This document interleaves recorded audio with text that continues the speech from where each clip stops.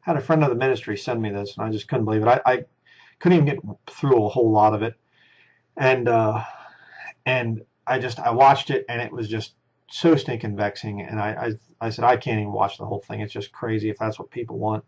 This Mark of the Beast system, the augmented reality, the 5G, whatever thing. And I said I couldn't even watch the whole thing. He wrote back and he said, you need to watch at least the end of it.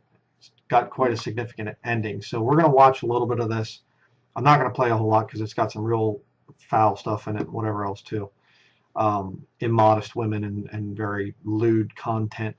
But I'm going to play a little bit and get to the end. You'll see why.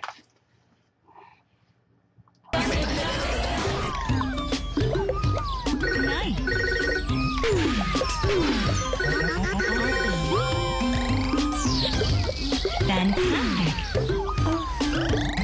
Great. Nice. Great. Okay, so this guy's sitting on a bus, and the augmented reality is everything he can see around him, and it's just computer reality and stuff. It's insanity. Young people with their video games, it's just boggles my mind how you can just go into this altered state of consciousness where you get into this thing and you just, just crazy. But, it goes through here and the guy's talking and whatever else. Then he gets out, and again, the street is all everything, all kinds of stuff and whatever else. And like I said, I'm not going to play it because there's some real filthy stuff in it. But then he goes into the store, into the grocery store here, and this little dog thing is at the end of his shopping cart telling him what products to buy and everything. And, it goes outside and see right about here. And basically he's outside, and this person that's not part of the grid system walks up. Again, you can see the Sacred Heart Jesus thing right here showing up. More on that here in just a minute. But this person comes up and basically stabs him in the hand and takes his chip from him. And everything starts to crash and everything else. So, watch this.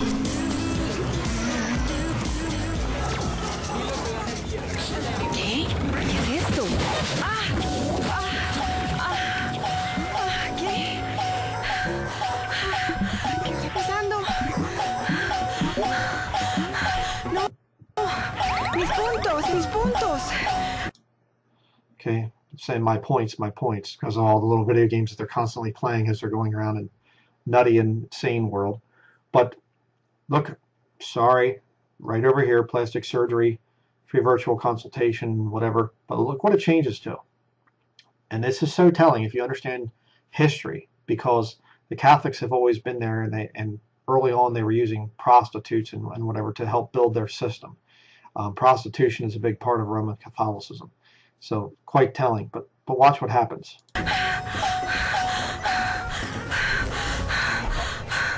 ¿Qué hago? Okay, a new life has begun. Look at this.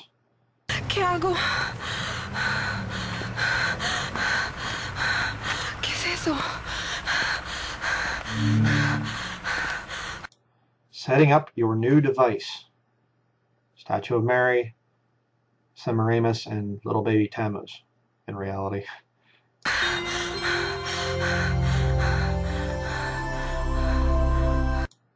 Okay, join Catholicism. This is 2016, by the way. Start again. Join a community. Find your path. Powered by Bully Entertainment. Take the tour. And watch what they have to do to join this thing and get this new chip or whatever, essentially.